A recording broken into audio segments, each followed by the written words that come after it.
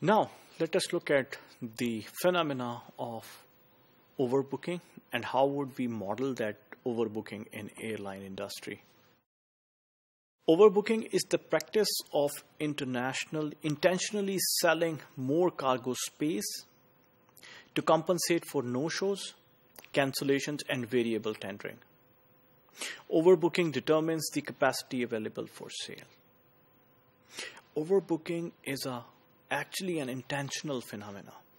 You overbook on the basis of the history of your no-shows, cancellations, and variable tendering. And it actually helps you to determine the real capacity which you have.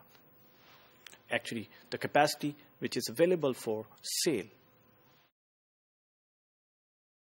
The overbooking model considers the cost of oversales and spoilage along with the mean and variance of show-up rate. So we always need to calculate the no show-up rate and the show-up rate, which would be the vice versa of no show-up rate. And based on the mean and variance of it, the overbooking phenomena is done.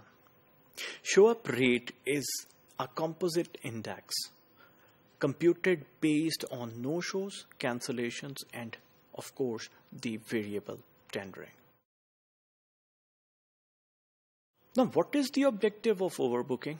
Of course, the objective of overbooking is to actually minimize the sum of oversales and spoilage costs or the maximization of the expected net revenue. Expected net revenue को तो आपने maximize करना है.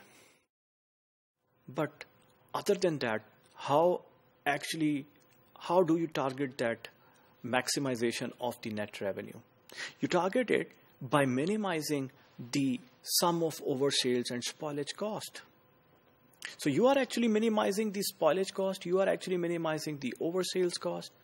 That automatically, in turn, increases your profit, net revenue.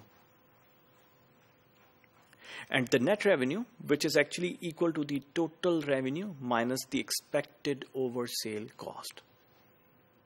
So this is the basic objectivity of overbooking. And in the model of overbooking, we have to look at the expected oversale cost. Of course, that would be based on the forecast. And we have to look at the expected spoilage cost as well. And based on it, we will be actually calculating the expected net revenue. Thank you.